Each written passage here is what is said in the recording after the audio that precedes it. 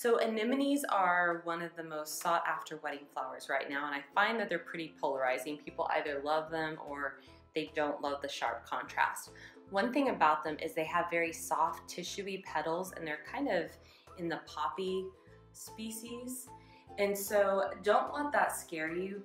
We zoomed in so you could see a close-up of how on some of the petals you have some like discoloration, and don't let that scare you when you get your anemones. That's pretty normal for them. But the thing about them is when they're photographed, with the editing and the lighting, it blows out any slight discoloration. So that's completely normal. Another thing about them is they have this like kind of weed-like collar. You can leave them on or you can use scissors to cut it off. I typically leave them on. Another thing is anemones grow pretty curved, kind of like the scabiosa and the ranunculus, so that's not anything to worry about.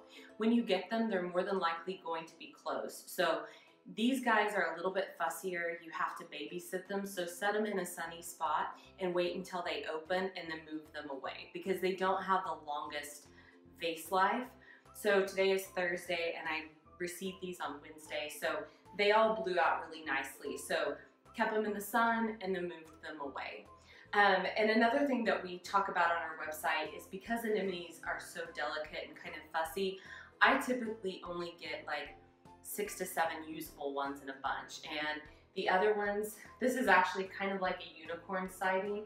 This one's kind of weird. So like maybe this one I wouldn't use in a bouquet and I might tuck it down into a centerpiece or throw it in a bud vase, but don't be alarmed if you get one kind of like this one that isn't awesome. So I wanted to like pull those out so that you know not everyone's going to be perfect. So